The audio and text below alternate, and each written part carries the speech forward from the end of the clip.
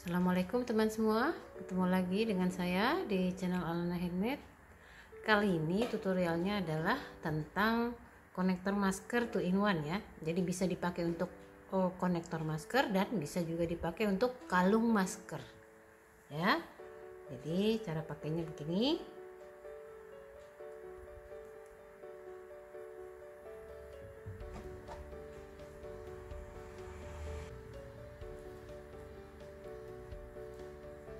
Oke, kalau kita mau pakai konektor tinggal ditarik. Nah, seperti ini.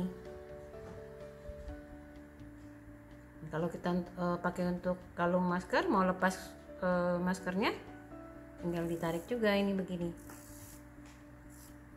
Jadi kalung masker dia. Jadi panjang dari ujung sini ke ujung sini sekitar 8 cm ya, 3 bunga. Itu 8 tambah 8 16. Stoppernya ini sekitar 2 cm. Biasa kita bikin konektor masker itu sekitar 18 cm ya untuk dewasa. Nah, kalau panjang talinya ini bebas. Ini saya buat 25 dan 30 ya. Jadi kalau kita pakai, dia ada kan perbedaan perbedaan jarak. Jadi kalau dipakai dia akan lebih cantik.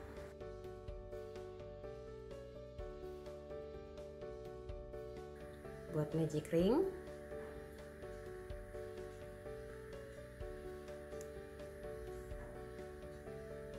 satu CH ya, 1 CH. Kemudian isi ring ini dengan 6 SC, 1 2 3 4 5 6.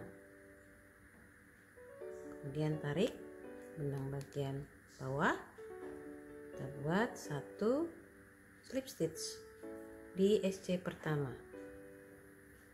R1 slip, kemudian buat 3 CH, 1 DC, kita masukkan lagi ke sini SC pertama R1 ya. Jadi menjadi satu dengan slip stitch. Kemudian 3 CH, balik lagi ke SC pertama, kita slip stitch ya.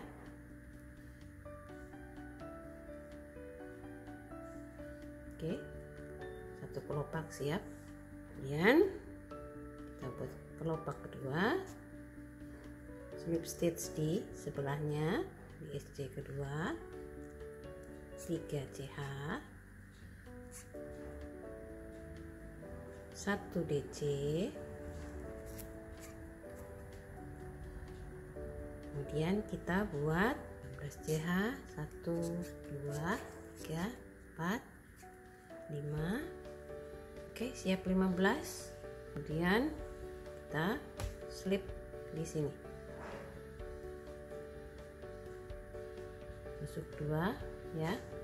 Kemudian kita slip stitch,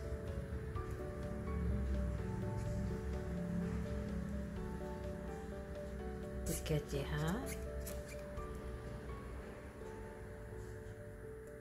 kita slip stitch di SC kedua R1. Kemudian lanjut pindah ke sebelahnya, kita slip stitch dulu, buat 3 CH, kemudian 1 DC, kemudian 3 CH, balik lagi ke SC. Jadi prosesnya seperti itu ya. Jadi nanti akan ada 6 kelopak bunga. Oke, sudah selesai bikin 6 ya. Kemudian kita gunting benang,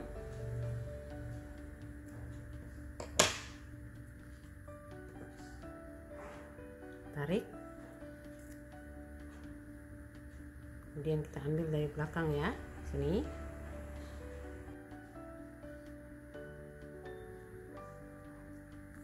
Tarik. Dan kita tarik ya, kita sembunyikan. Ini boleh pakai jarum tapestry atau mau begini juga boleh. Oke, gunting benang.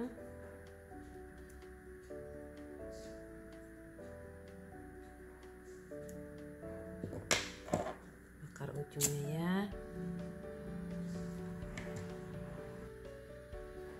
Oke, kita lanjut ke bunga yang di tengah. Oke, saya sudah sampai di kelopak kedua ya. Kemudian kita buat satu DC. Jangan diselesaikan DC-nya, jangan ditarik ya. Kita akan jadikan satu dengan bunga pertama.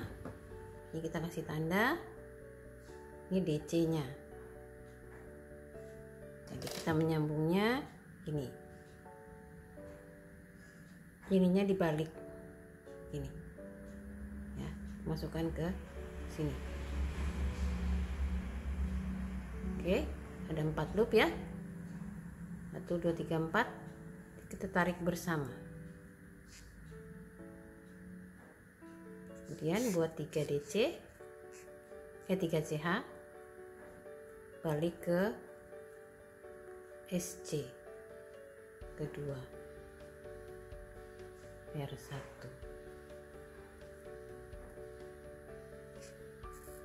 Oke, ini udah tersambung. Untuk selanjutnya sampai 6 kelopak dibuat dengan cara yang sama. Oke, bunga kedua siap ya, dan lanjutkan membuat bunga ketiga itu dengan cara yang sama. Oke, saya sudah siap membuat 3 bunga ya. Kemudian kita lanjut membuat talinya. Nah, tali yang ini sudah 25 cm, yang ini akan saya buat 30 cm. Oke, caranya gini. Kita masukkan benang hijau ke sini ya.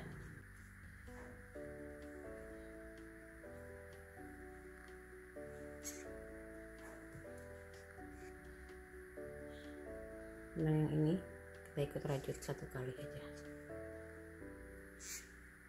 Lanjut kita membuat SC seperti biasa ya, sampai 30 cm. Oke, ini udah 30 cm ya.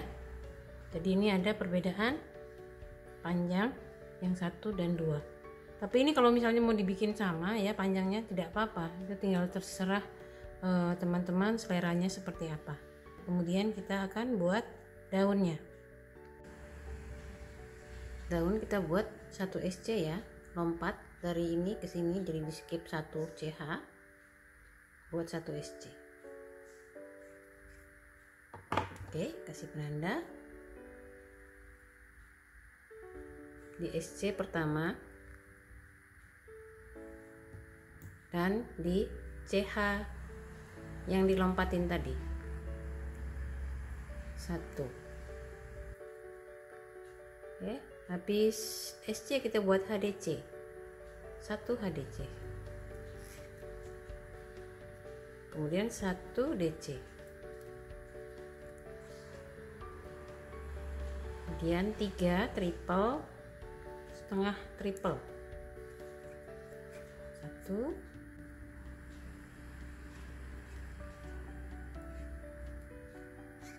2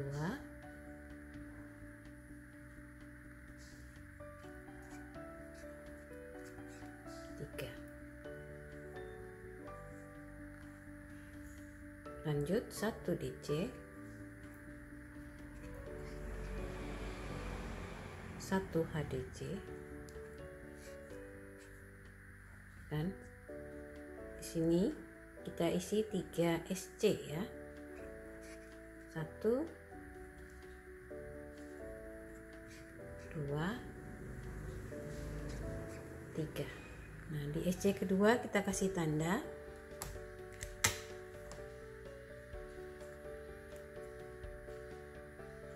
Ini.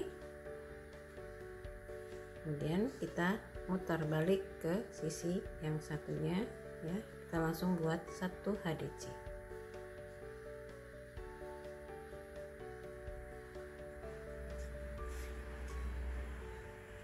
kemudian 1 DC, 3,5 triple,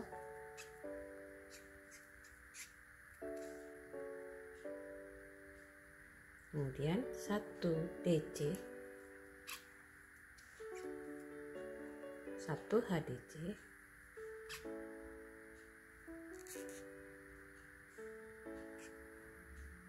kemudian 1 SC.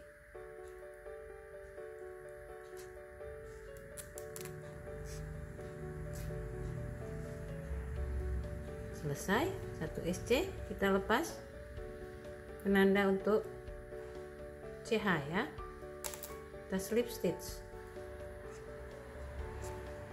Oke, selesai daunnya. Penanda untuk SC boleh dilepas. Kita lanjut membuat tulang di tengah. 2 CH, kemudian kita masuk ke sini ya, 1 loop, kita buat slip stitch, kemudian masuk ke lubang pertama di tengah, kita buat slip stitch. Kita mulai membuat tulangnya. Masuk lubang kedua, ambil benang dari belakang, slip stitch di atas, lanjut ambil benang dari belakang, slip stitch di atas daun. Oke, hasilnya seperti ini. Lanjutkan sampai ke ujung sini, nanti ada 9 slip stitch. Oke, siap ya listnya. Di atas daun ada 9, 1 2 3 4 5 6 7 8 9. Kemudian penanda ini kita buka, kita masuk lagi ke sini. Terakhir ini kita slip stitch. Oke, jadinya seperti ini daunnya. Lalu kita slip stitch 1 kali lagi di sini ya. Ini 1 2 3.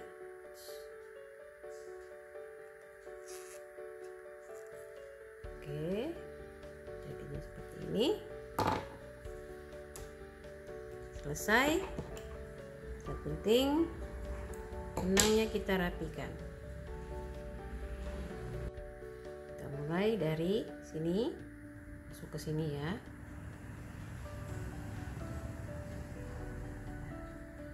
Ini baru balik, baru diselipkan di belakang.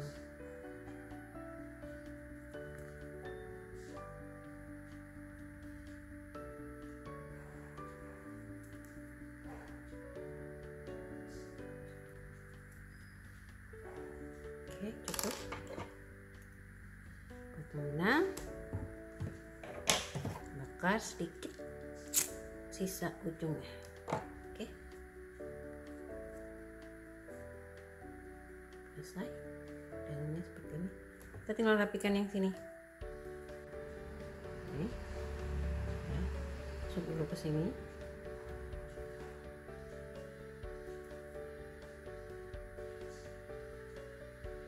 Kemudian balik, masuk di sini.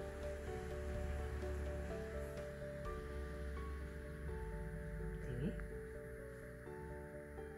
ya, baru balik lagi, kita selipkan di belakang.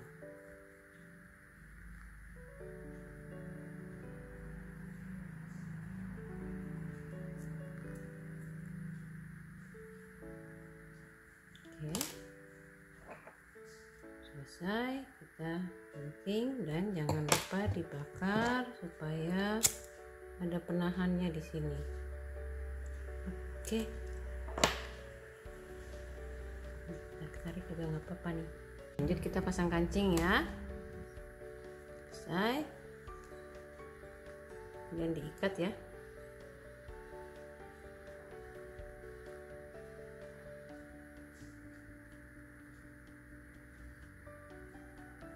benang, kita bakar sedikit ujungnya.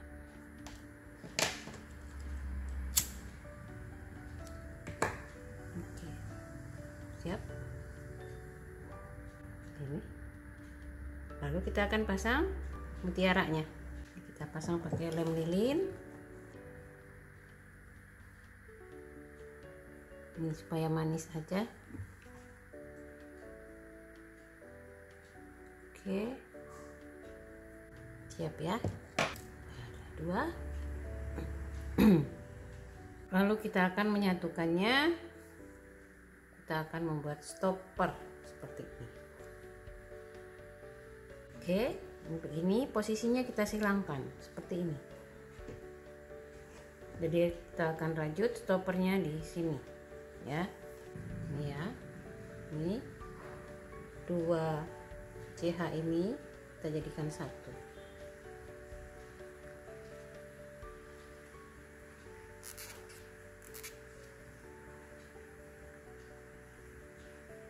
Kemudian buat lagi.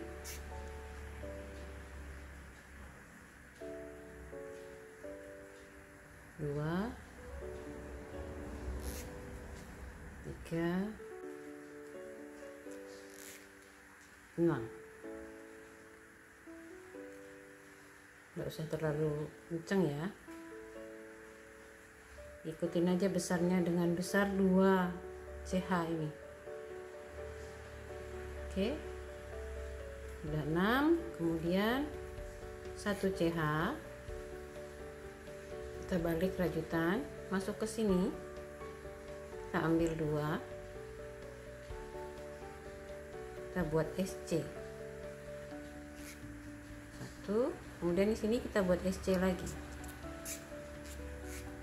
2, 6. Oke, jadinya seperti ini. Kemudian 1 CH kita slip stitch di CH pertama.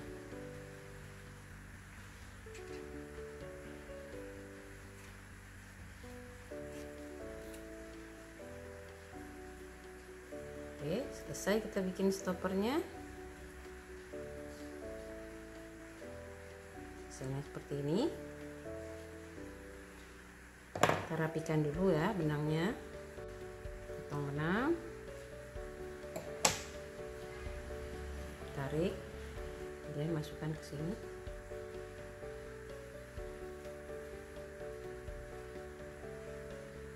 Baru kita selipkan di belakang ya, bagian sini.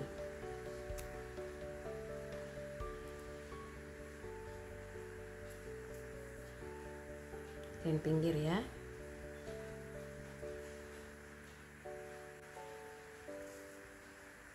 Oke, cukup.